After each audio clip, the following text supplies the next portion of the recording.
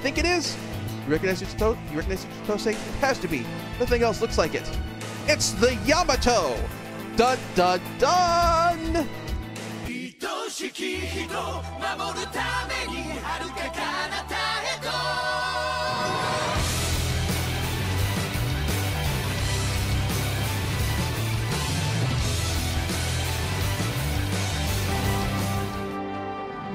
And we are back. Alright. So we just completed last time episode 11, or scenario rather, 11. So this time we're going to do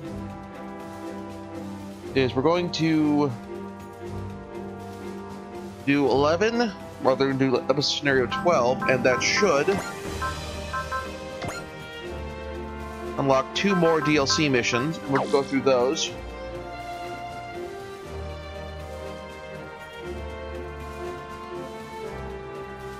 And then this determines which of a couple different scenario options we're going to get. In terms of new characters we can unlock and that sort of thing.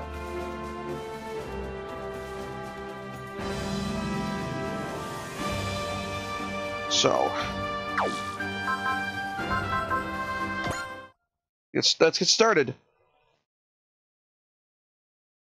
We're going to rescue the Yamato.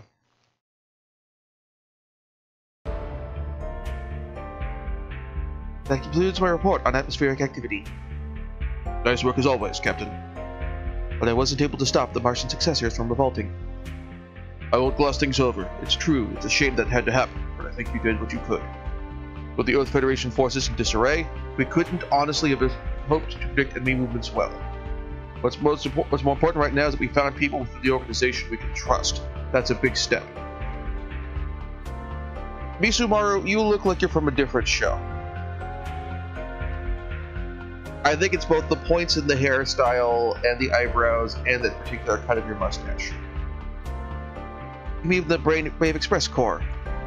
Yes, though it confirms what Kisakabe said, that there's a fair amount said among the Earth Federation's own ranks.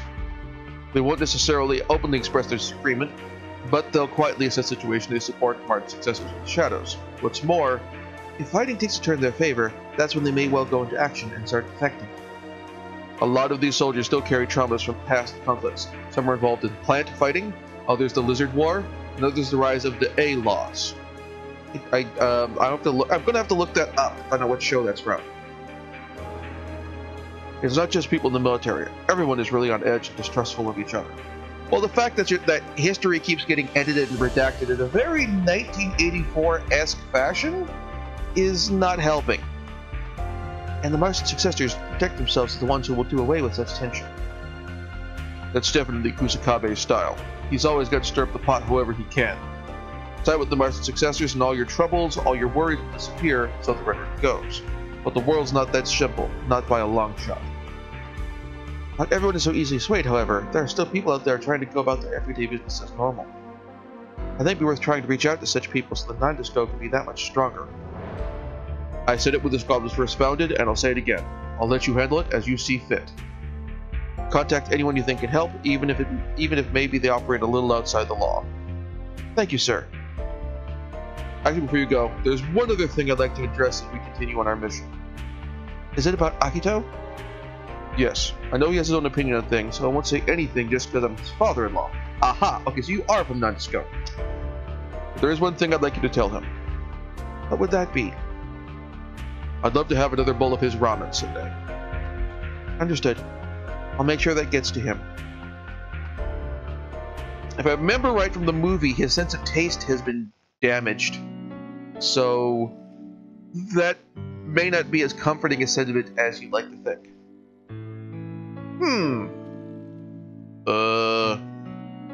So you're going to take off. I guess there's no way I can make you stay? No, sadly. If the Yamato's really coming this way, I figure I'd better meet up with it. And if the Martian successors really have taken it, I want to help the Nondisco fight them to free it. Alright, I can tell you've made up your mind. Just try to stay in one piece, okay, Chitose? Yes, of course. Thanks for everything you've done for me. I'll never forget your kindness and generosity. And you're something special yourself, you know. Do me a favor, though, if it's not too much to ask. Give those guys raising hell for the greater good. The greater good. A real butt-kicking for me when you find them, alright? We're missing a T in butt there. There's two T's in butt. But however, I think that's mainly caused by space on the screen in terms of characters. I'll cut them a little slack for that. You've got it. I think I'm going to stay behind.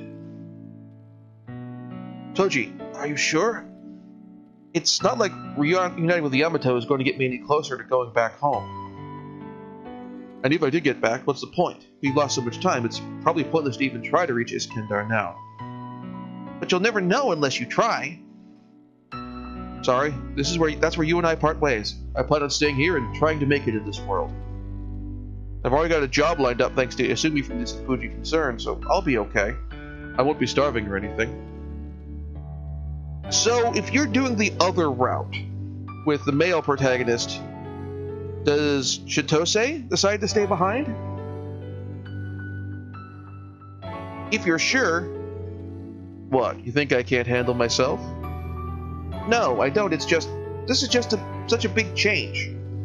We've been fighting together this whole time. I really hope that part of your life is at least behind you for good. You deserve your peace. I'm sorry I keep bailing on you, Chitose. I'm just too tired to keep on going anymore.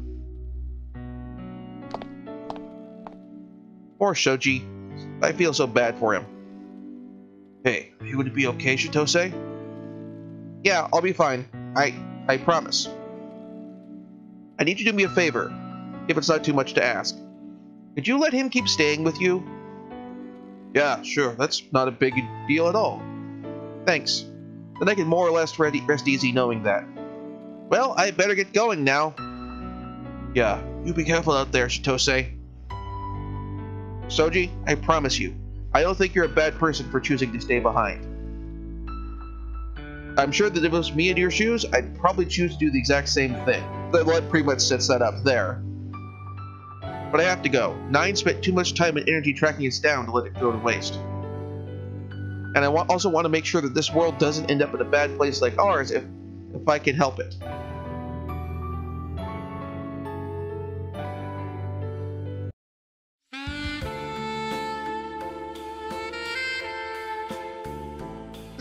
It's good you want to bring more people to our side and all, but how are you actually going to do it, Ruri? I have a couple of options, but first, there's someone I want to try reaching out to first. That's a little redundant there. You can probably cut one of those first out of there. Oh? Who are you thinking? Celestial being. What? Have you lost your mind? Celestial beings from Gundam. Like, Gundam... That's the group from Gundam 00. That our Gundam 00 protagonists are from. Did they just when they got ported into this universe, did they just stop and shop and start everything all over again? Like, well, we got this Earth Federation, and we got these Space Noid groups starting crap. Let's start from square one. You just always have to dive right into the deep end. What's wrong with that? I think it's a good idea. I'm sorry, but what do you know? You've been in this world for all of 2 weeks. Well, 2 guys from Celestial Being ported over to our universe during the event, before we got shunted over to this universe, so we got to know them and know what the group's whole thing is. So, I think we can do pretty well. That's true. You're not wrong there, but that doesn't mean I'm totally ignorant about them. I mean, Celestial Being is that group that finally put a stop to those A-Laws guys, right? If anything, they sound like heroes if you ask me. So clearly the characters from Gundam 00 did not in fact mention, oh, we're from this group called Celestial Being. Do you hear what you're saying, Chitose? This is getting out of hand again real fast. Chitose, If I may ask, would you mind telling me how you know about Celestial Being? I saw them in Celestial Being, the movie. Why? Is the Gundam 00 movie a in-universe movie in the same way that Macross Do You Remember Love is a in-universe movie in the Macross universe? Why am I not surprised? Maybe nobody's told you this, kid, but, well, that movie is government propaganda made to sweep the A-Law's senior reputation in history under the rug. What? Really? You must be blind. It's plain as daylight to everyone. I'll take your word for it. To be honest, I haven't been able to see very many movies in my life. I would have thought, at least with the with what happened to Earth civilization, at the very least, we would have the digital archives and movies and that sort of thing, and they still screened those. On the other hand, I think people like Maito running around, or I see people like Maito running around, so I thought guys like him were just normal to see here. Guess I was wrong. Maito is different. I mean that in a good way, but not everyone can be like him and his crew. Oh yeah, where is he, by the way? He said he had things to do with the Brave Express course, and he'll be back. Come back once they're done. See, Brave Express. Which show is that again? What is the name of his show? Give me a second. You're about to hear some keyboard strokes.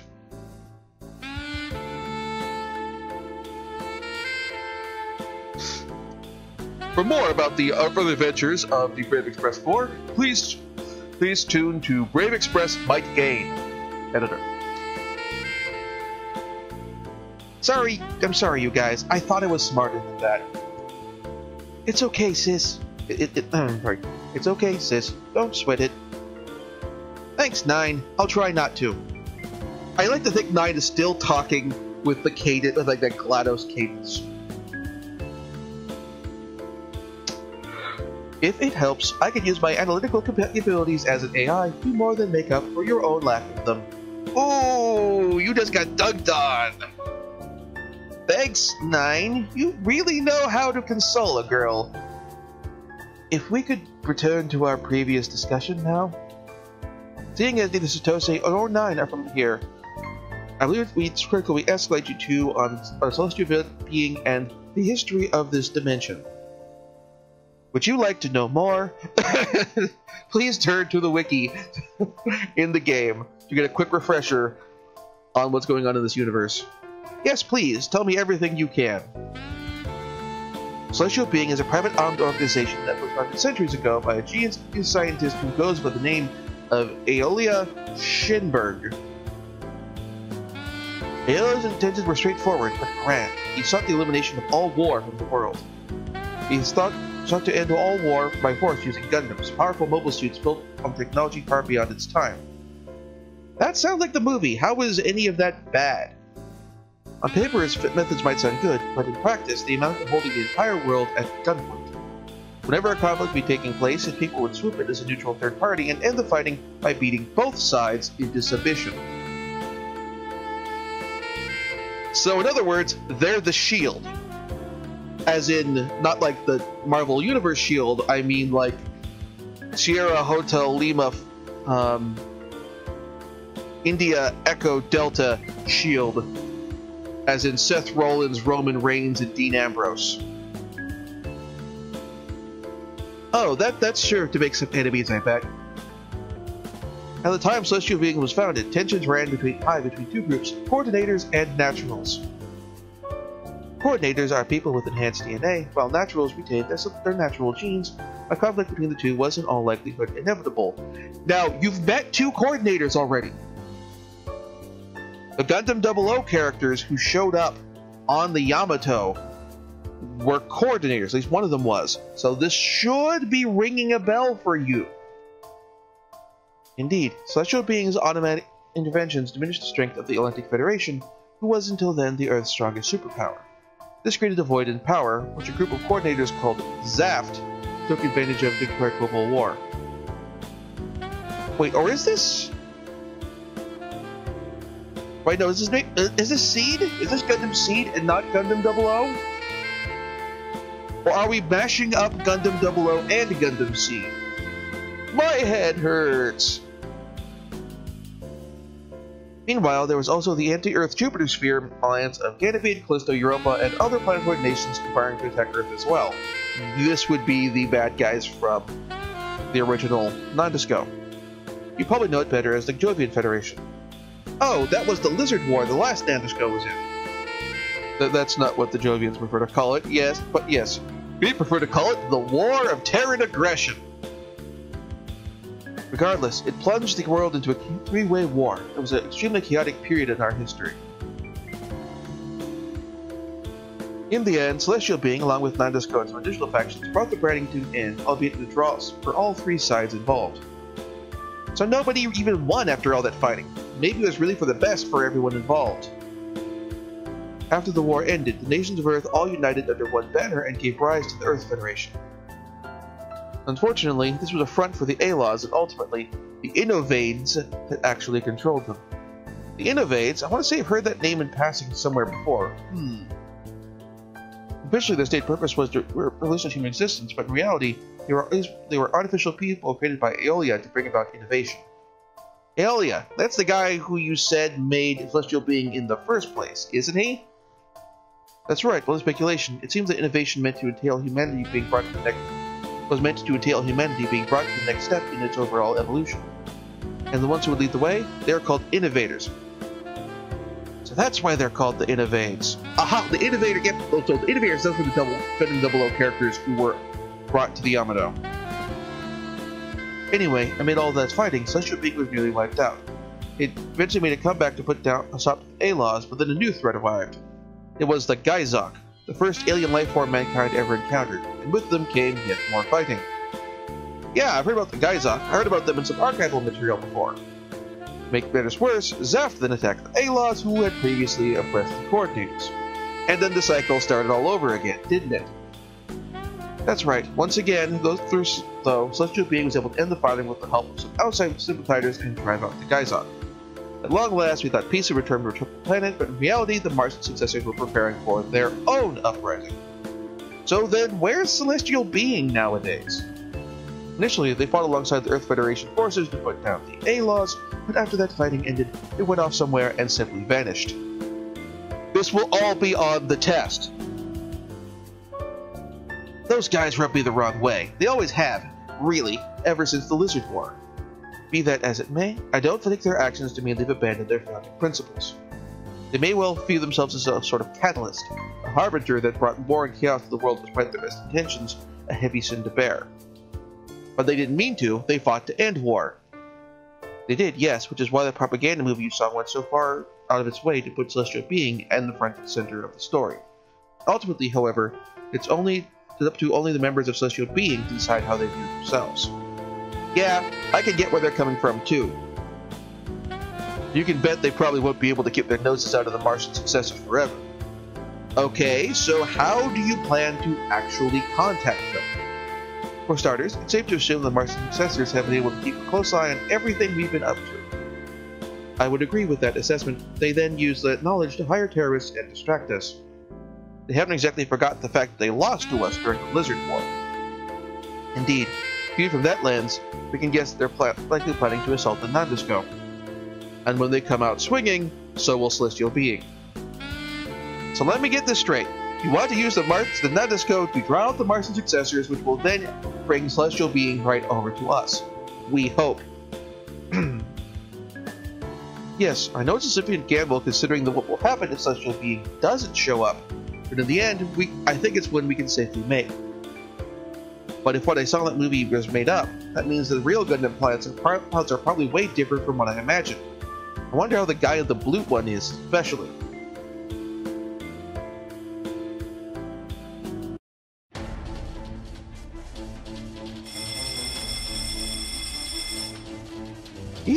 Yes, purloin everything in sight, my kittens. Leave no precious stone unturned. If you can see it, it's up for grabs and all mine! Wutan, really? Really? Yes, lazy Catherine, right away. Oh, I love a good jewel heist. The world is about truly my oyster. And what do you know? Oysters make pearls, which should all belong to me too. Lady Catherine, you need to be careful. Somebody's coming right this way. What? The soul areas would be sealed up tighter than cat's claws at a scratching post. I thought my cat girls were better lookouts. Perhaps the cops here are more clever than I thought. Actually, my lady, I'm Batman. Hold it right there, pink cat. Well, well, well, look what the cat's dragged in. Get it, pink cat, or should I call you Catherine Vuitton, the shape... Get it, pink cat, or should I call you Catherine Vuitton, the shapeless cat burglar? We, the Brave Express Corps, have come on behalf of the police to arrest you and your nefarious kittens. Ugh, you're always such a nuisance. Leave me alone. If you think you can stop me on my path to becoming the richest billionaire boy, let me tell you, you've got another thing coming. You know, an even bigger number than 1 million is a bill. Who cares about your dumb math? All I want is to be rich. I'm sorry to interrupt, Catherine, but our jewel acquisition team was just captured by the Brave Express Corps' giant robots.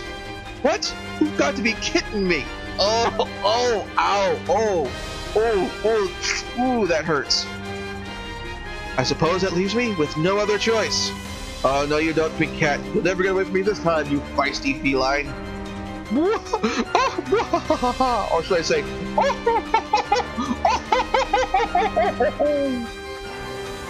What's going on? What are you doing?